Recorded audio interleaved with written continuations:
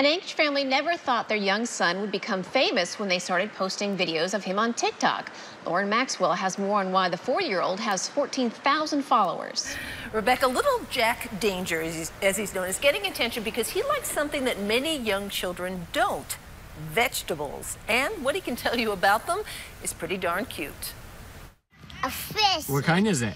It's a little tiny salmon. These TikTok videos have been making people smile. Some are good, some are bad. And why not? It's hard to believe that little Jack Danger is only 4 years old. I'm so big. You are so big. And already has such an appreciation for all things green. You love kale, right? From the garden. What does kale have, Jack? Calcium.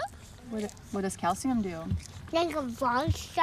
Jack's parents have worked hard to pass the benefits of healthy eating on to their children. Kind of like this book is about how to eat a rainbow. Including this book on nutrition they bought for Jack when he was born. So this was like his bedtime story that he loved? Absolutely. Every night. It's like still loves it. It's like, I want my veggie book.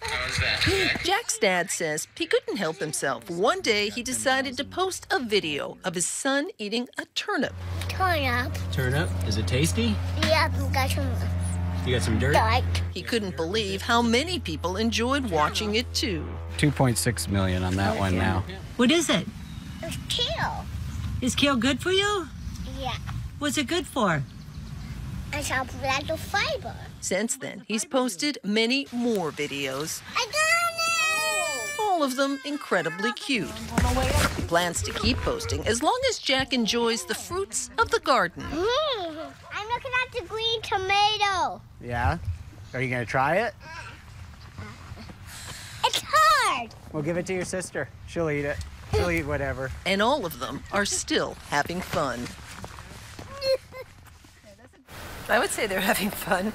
Now, Jack's mom is hoping that other families will encourage their children to make healthy choices when it comes to food, but she says it is still an ongoing effort, even in her house. So her message to parents is, don't be discouraged, and especially don't give up.